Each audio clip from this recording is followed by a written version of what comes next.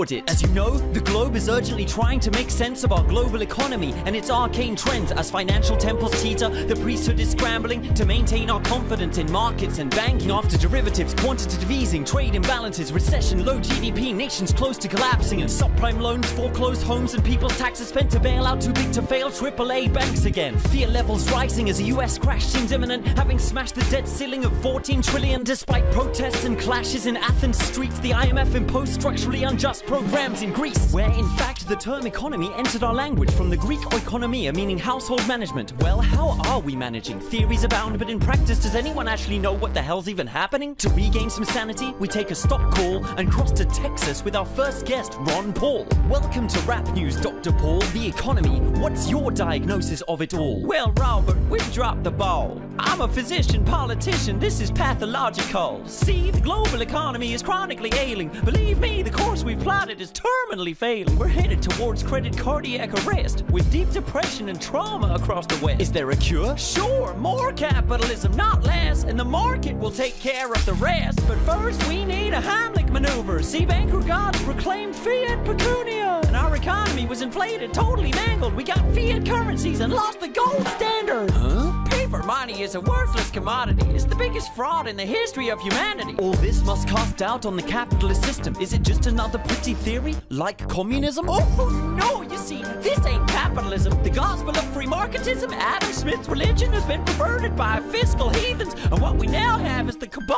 of corporatism, when state and business lucratively merge. Yes, exemplified by the system of the Central Reserve. But we don't need to borrow more to pay their debt, cause I'm campaigning to end the Fed. Thank you, Ron. Now for another fine month. Well, I guess you're introducing us. oh, he likes television. Hey, Michael. Hi, Michael. That feels good, though. What? We can do that. Live Hi, long and Columbia. prosper. Hi, Columbia. Wow. When in prison, people do this too. Oh, and you have a story from I have prison. a prison story. Yes, Okay, before you start your prison story, let's just tell everybody who and what we are. We are the God Talk guys, Michael Koran, Michael Mack, and we get together each week here at Cambridge Community Access Television to talk about God and talk about matters of faith and to tell stories. And Michael's got a story this week from his past. This is a true story, told live and told true as promised by the storyteller. So this as affirmed by the storyteller. This happened in the 1980s. Okay. Yes, I was about to get married, or actually courting a woman. Mm-hmm. She was, and somebody who shall remain unnamed. Oh, I love her so much. Love. I have a poem that has a title. Once we plant the seed, love grows like a weed. It's true. Mm-hmm. Even our friendship, whether we like it or not. And how does this metaphor relate to that relationship? Because I'm have more heart now. We've discovered, of all things, I have a heart in my body. Who would have guessed? Mm. You're like the Tin Man. Yes, I needed to have a body. They tell you to get in touch with your heart, but they didn't tell me I need to also be in touch with the body that is around the heart. Mm-hmm. It only took about 25 years, but you cannot rush these things. I had one of my dream interpreters. I called him for 4 years. He would help me with my dreams every week.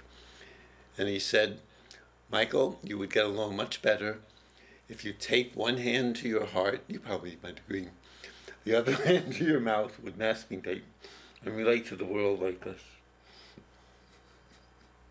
Yes. Yeah.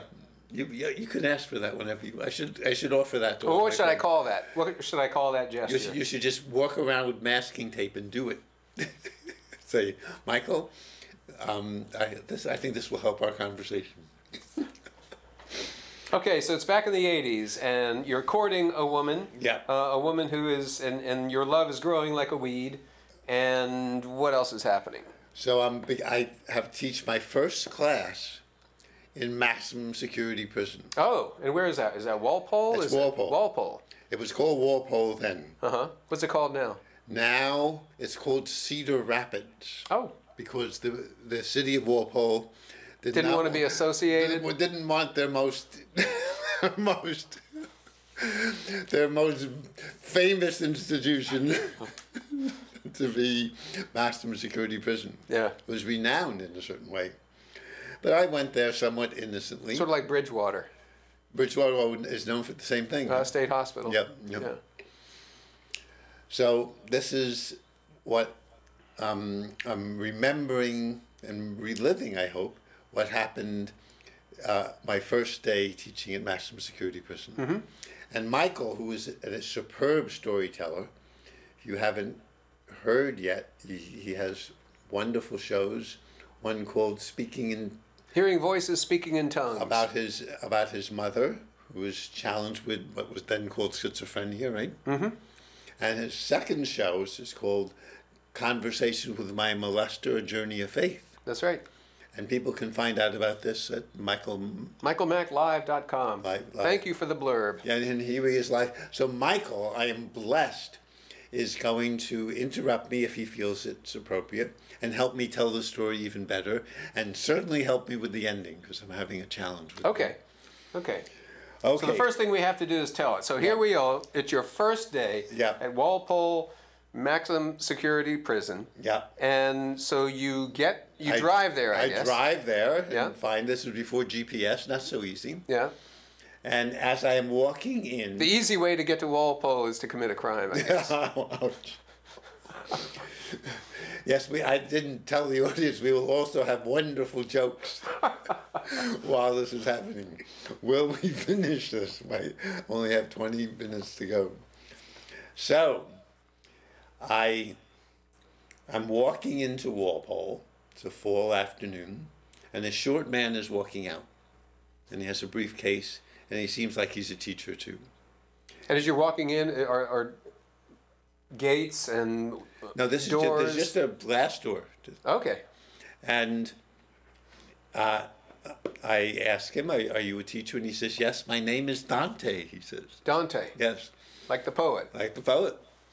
And I say, I'm teaching here for the first time. Is there anything I should know? And he says, what I've discovered teaching here is that not only the prisoners, but most of us in our lives have written on our bodies these words. And the words are, I am in this prison, but please don't take me out of here. It's the only home I have. And then he left. And I have eventually seen the wisdom of that. So teaching in maximum security prison maybe helped me a little understand that. So say again what it was that he said was the most... We are all in prison. Yep. But we've written on the bars, please don't take me out of here. It's the only home I have. Wow. Makes me cry just thinking of it. Prior to my own prison. So I walk in then to the main room. Did you ever see him again? No. Okay. So he was some kind of angel figure. Yes. And there's a huge glass wall, much bigger than this glass wall here at this CCT studio, maybe 6 times as big. And there's no like, welcome to Walpole, glad you could come, no greeter. And I look, and I carefully see there's a little slit at the right hand corner of this glass wall. And behind it there's police officers walking, all in blue uniforms. And I go to the little slit and I stand there. And no one seems to notice me, although I think maybe they were practiced, maybe it was choreographed. I mean, it's hard not to notice, it's glass. But no one seems to notice me. I'm standing there. And I think, I don't know if this is true, if I show I'm impatient to get into maximum security prison, they're not going to let me in. So I just stand there in my Holy Spirit way, just being peaceful, Buddhist way, just I'm going to be here now. And finally a guard comes over. And he says, "Who are you?" In that tone? In that tone. I say, my name is Michael Koran. I'm a teacher. It's Koran. He says, "I know how to spell. You think I'm stupid?" Did he say that? Yes. This is true. This is really a true story, as best as I remember it. Okay. And I'm a good boy, still standing in my Buddhist be here now, open-heartedness, and I say, "No. Where's your ID?" So I reach in and pull out my driver's license, and I give it to him, and he walks away. And he comes up, and I know I'm still standing there very patiently, not showing the slightest irritation. Maybe foolishly thinking I would feed their game if I showed I was irritated. So he eventually comes back holding the ID on his side of the slip and says, "What's it worth to you to get your ID back?" This is, as best I remember, this is a true story, and I'm very proud of my answer. I say, "Your friendship." And he smiles like you are, and he flips it back to me. And I take it. Now, to get into maximum security prison, it costs you. Not like the prisoners, but even the teachers. You have to put a quarter in a locker, like a Greyhound bus locker, because you can't bring in your keys or your driver's license. Now, remember, this is the 80s, the early 80s? Yeah, mid-80s. So I lock it in, and then I go to the first gate. And when I go in, there's often a woman sitting there, and she stamps your hand with a stamp so that they can let you out. And sometimes when I got to know her, and "Hi there, Dorothy, how you been?" She would forget to stamp me. And so it was a little trickier getting out. But this is the first day she stamps me. There are 7 gates. Sounds like a religious 7 gates. There really are. There are 7 gates to get into maximum security prison. One of the gates is a door, or a steel door, I think, automatically closes behind you. And it's a little room, about, a third of this room. And there's a locked door in front of you with no handles. And I look up, and it must have been, I'm not a good judge of heights, but maybe 50 feet up. There's like a skylight.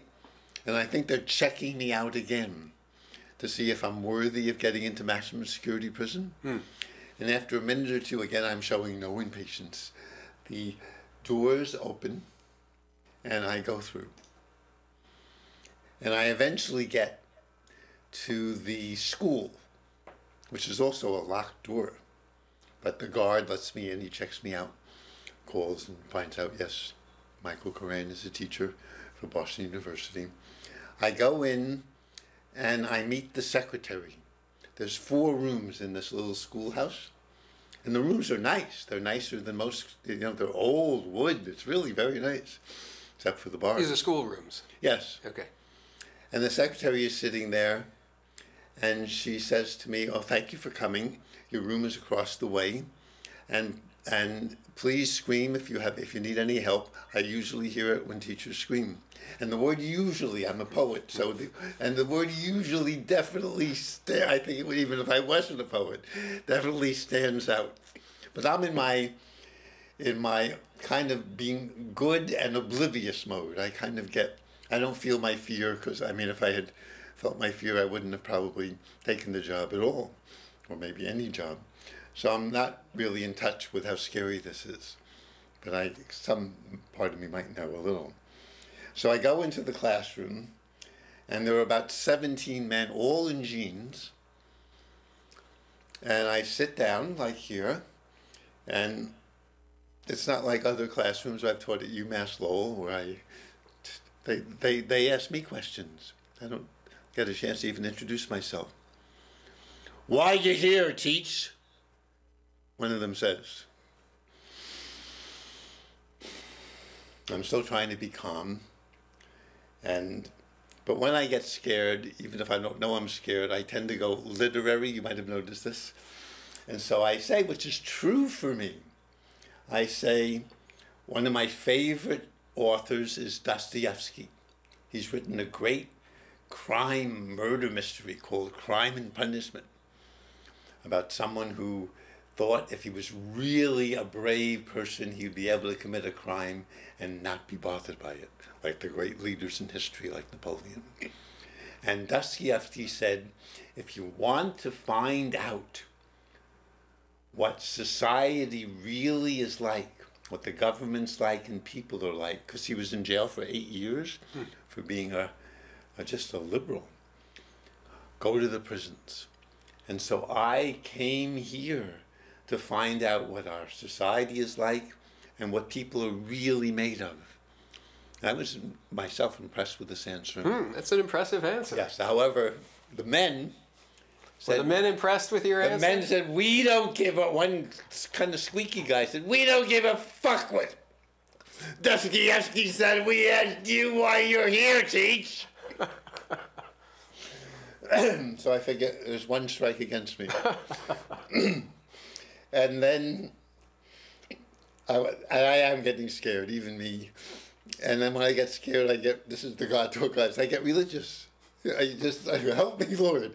And I think of Jesus. And Jesus said, Jeshua, I like to call him now, Jeshua said, he asked his students, did you visit me when I was in prison? And his students, who seem like many of my students and me, somewhat clueless, said, we never saw you in prison. And Jeshua said, anytime anyone is in prison, that's me. And I thought this was, and the same, and then another guy, different, big, rough, bearded guy. You don't seem to get it, teach. We don't give a fuck about Dostoevsky or Jesus. Why the fuck are you here? So I figured 2 strikes again. This is my last chance. I take my Buddhist breath.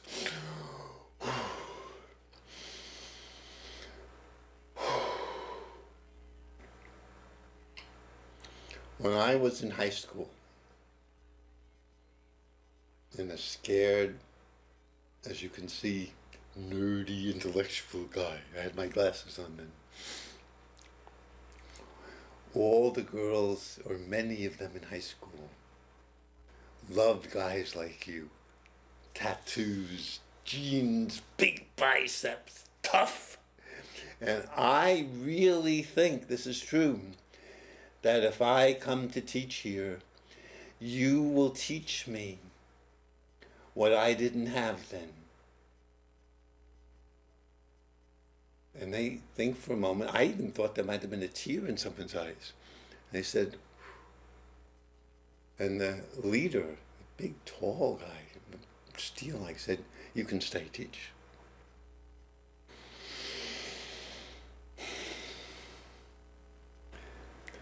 Now my first class, this was sociology of religion. And we were going to discuss. Same group of guys? Same group of guys. We were going to discuss. This is the last part of the story I'll tell you today. Mm-hmm. We were going. Oh, is there going to be more to the story another time? Maybe. Okay. But the first class is sociology of religion. One student he's dressed in black. I don't know how he got the black, but he's dressed in black jeans. He brings in a Bible. And he says, the Bible's the Word of God. This is sociology of religion. We're going to compare different religions. If you don't believe what the Bible says, you're going to go to hell. You're all going to go to hell, including me too, and you deserve to go to hell. And another guy gets up, this short guy that had been cursing me out, and says, The Bible's a bunch of shit. You need to believe in the Big Daddy in the sky. Oh, you poor, pathetic little baby boy. Then a third person gets up and said, this class is a circus, it's a circus. And the fourth one gets up and says, that's because you're the clown. And I take my finger and I say to the person who's saying you're a clown, I said, you please sit down. And he says, don't you point your finger at me, Teach. And I say, boy, it sounds like the word of God to me. And I pull my finger back and take 2 breaths again. That was our first class. Now, Michael's a great storyteller. He's now going to tell me maybe what he feels, thinks, or ways to tell the story even better. I'm not sure of the ending. You can tell me. It's something like that did happen. Hmm? Oh, now I'm hearing it. As the story got more elaborate. And well, it's memory now. It's so long ago. But this really, and it's hard, you know, when you tell a story many times, you think it really.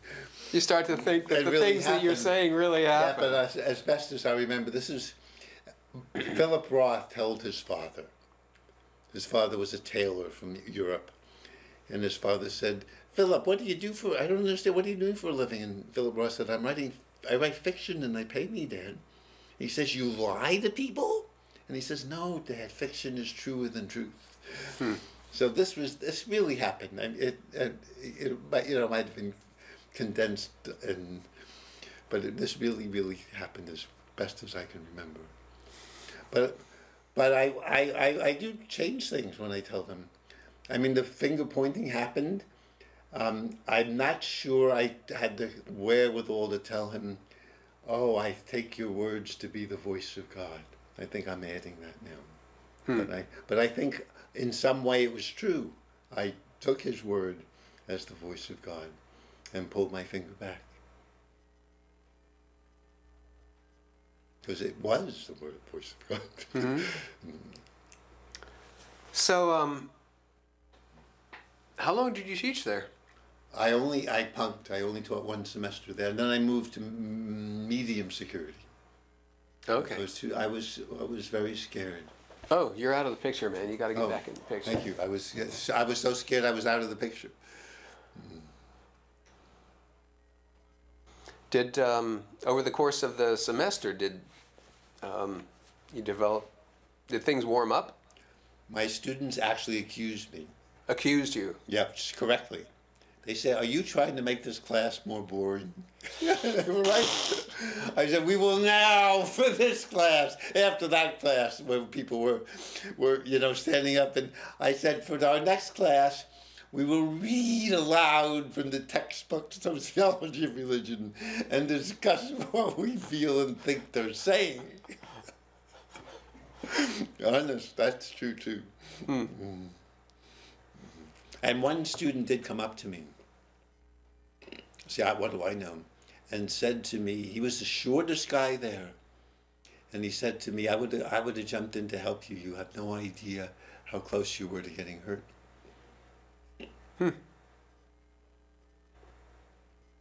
These were students who had taken teachers hostage.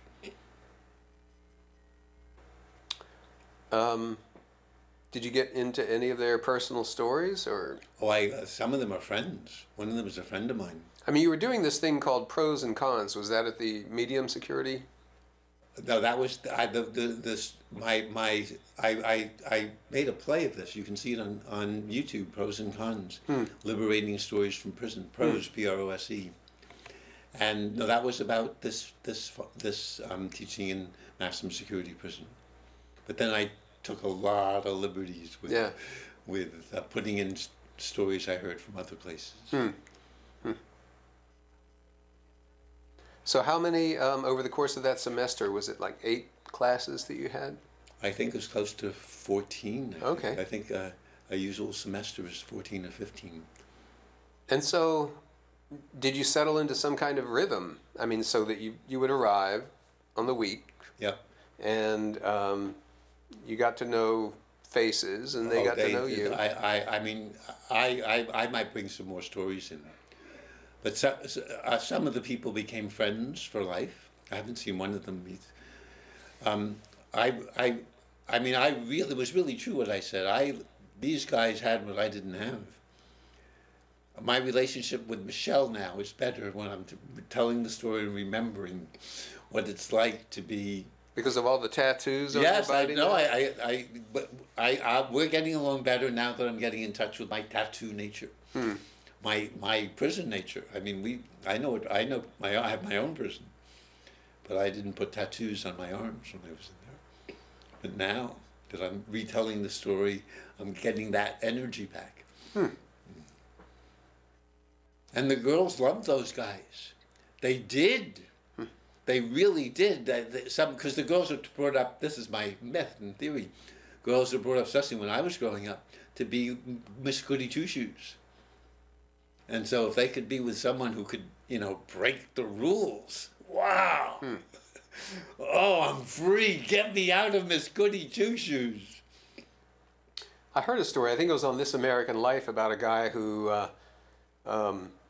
had a girlfriend who went to prison for something or other. And they made a deal, since she was going to be in for like 3 years, that if he wanted to see somebody else on the side, that he could, because he's a man and he has needs. And so they... You got I understand. Seconds, yeah. And so they made that arrangement, and he said it was the biggest, it was the best pickup line of his life, basically, to say that his girlfriend was in prison.